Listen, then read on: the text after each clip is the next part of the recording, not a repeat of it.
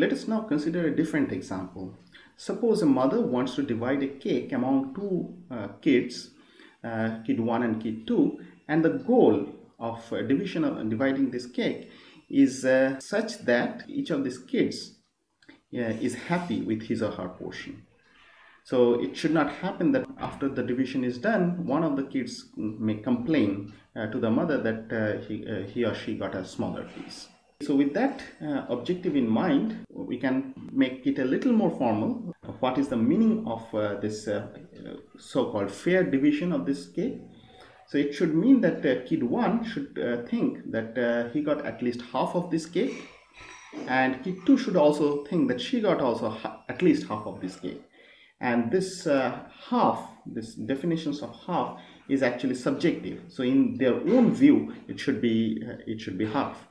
So mother is a third party in this case, may not know what is their view, because the mother, even though she knows that kids well, she might not be exactly knowing that how much a particular kid values the icing on the cake or the cherry on top of the cake, etc. So she could have cut the cake herself and given each of these pieces, each of these kids. But then the trouble may happen is one of these kids may complain that the other kid got a larger piece. How to mitigate that problem? So more succinctly, the challenge is the mother wants to achieve a fair division of this cake, but she does not have enough information to do it. She actually does not know what is a fair division. So the question therefore is the following: can she design a mechanism, a protocol of this cake cutting among these two kids with that incomplete information to achieve a fair division? And this problem essentially occurs in various other kind of contexts, division of any kind of resources, and it turns out that this is an age-old problem, and therefore it also has an age-old solution. And what is that solution? Let us call this this solution I cut you choose mechanism. What is it? So the mother says that kid 1, you can cut this cake, and then kid 2 will choose her favorite piece. So that mechanism is that simple. So let us see what happens, what are the implications of this mechanism. So can it really achieve fair division? The answer is yes. So what will happen in this context? If you think carefully, kid 1 will divide this exactly equal in his view. And the reason for that is because if it does not do that, he always has a risk of losing the larger piece. So therefore, after the cake cutting, kid 1 will be indifferent between these two pieces. So he is happy with any of these pieces. Kid 2 will also be happy because she picks the piece which is larger in her view, and these two views could be different. So for kid 1, the divisions are equal, but for kid 2, whichever she thinks is the larger, she will get that piece. And therefore both these kids will be happier, and mother will be actually implementing this fair division without even knowing what their favorite choices were. And that is exactly what we are going to discuss in mechanism design. It is the inverse of game theory. It starts with an objective. In this context, the objective was to do a fair division. Then we are going to design a game such that those reasonable outcomes, those fair division is actually implemented here. And that is the prescriptive approach. If we do it in this way, there won't be any conflict among these two players. And of course, I mean, there are extensions of the same idea for multiple players, not necessarily only two players. So a very natural question is, why should we design a game? So this example of this fair division, even though we can see that it applies to other places, these are quite limited. But let us give one more example about where game design or the mechanism design is very important. So this comes from the examples of sports tournaments. So typically they always have groups. Majority of the tournaments, let's say football tournament, have a round robin in every group. So the the teams are partitioned into smaller groups, and first they play round robin in every group, and then the top two will qualify. Now the question is this a good tournament design? And to answer that, let us go back to one historical event. In fact, there are many such events that happened in the past.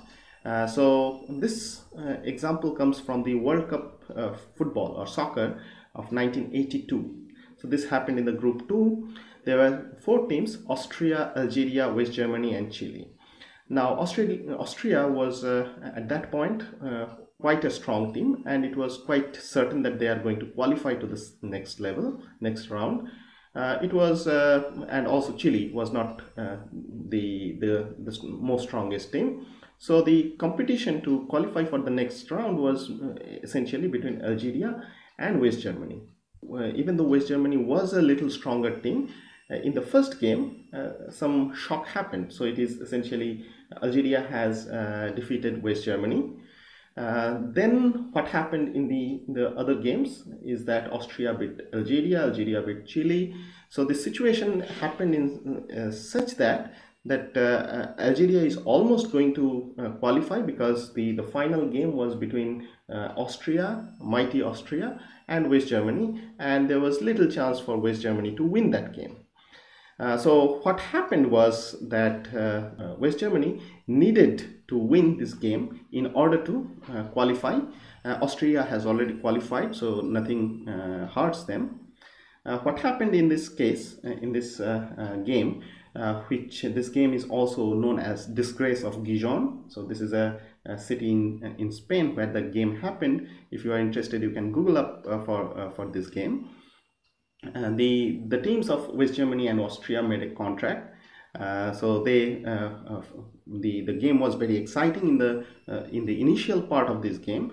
And West Germany first scored a goal, and after that both these teams stopped playing.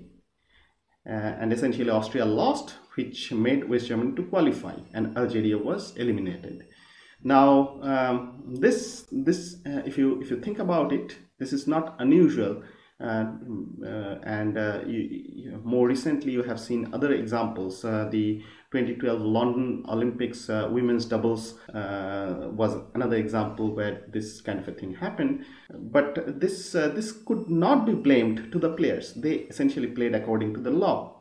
It is more problematic for the design of this tournament, or the law of the game itself. So therefore, I think it's a better. So this round robin, even though there had been many changes at this football World Cup level, at this time the last 2 matches do not happen one after another. They happen simultaneously and to different places, so that information can flow very slowly. But still, that does not completely take away this problem. So there could be a better mechanism which will make such kind of a manipulative actions by these players and not beneficial for them. So in this course, we are going to discuss 2 major topics and their applications. So the first part will be the non-cooperative game theory. So there is another area of game theory which is cooperative game theory, and we are not going to discuss that in this course. The other part will be the mechanism design part, and we'll go it in that order. First the game theory and then mechanism design, and whenever required we'll give sufficient examples to relate it with the real world. As a viewer, a listener to this course, there are takeaways from this course. So you can apply the principles of economic theory and computation to understand incentives in social systems, and that happens on the internet. You can also build a test for the mathematical description of social problems, problems where conflicting interests are at play.